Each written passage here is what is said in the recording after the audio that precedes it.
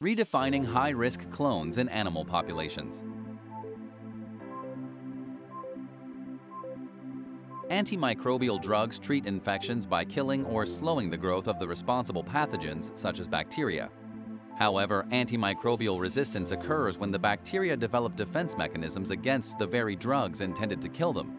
Infections due to resistant bacteria can be extremely difficult and even impossible to treat, meaning that antimicrobial resistance presents a major threat to animal, environmental, and human health.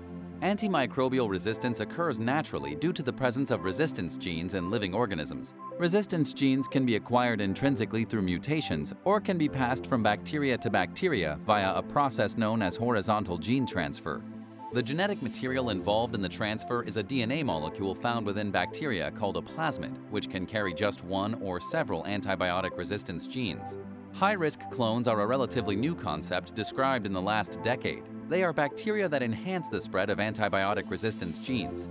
Through horizontal transfer, they acquired genetic characteristics that made them not only resistant to multiple antibiotics, thus intrinsically very difficult to treat, but also very well adapted to their environment and therefore very efficient in colonizing different niches.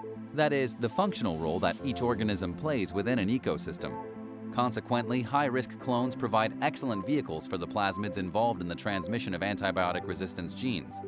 For these reasons, they allow the rapid spread of resistance genes throughout a population of bacteria and among different species of bacteria, affecting humans, animals, food, plants, and the environment. It is crucial to detect and characterize high-risk clones in animal populations to better manage the resultant difficulties, including the economic impacts. Dr. John Fairbrother at the Université de Montréal in Canada has worked with colleagues to propose a new definition of high-risk clones.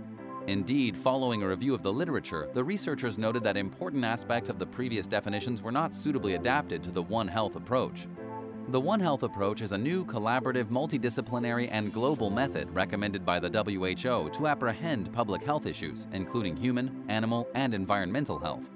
In their revised criteria, Dr. Fairbrother and his colleagues proposed that a bacterial clone is high risk for antibiotic resistance spread if 1. It is emergent, 2. Carries multiple antibiotic resistance genes, 3. Has a high capacity of spread, and finally 4. Is highly pathogenic.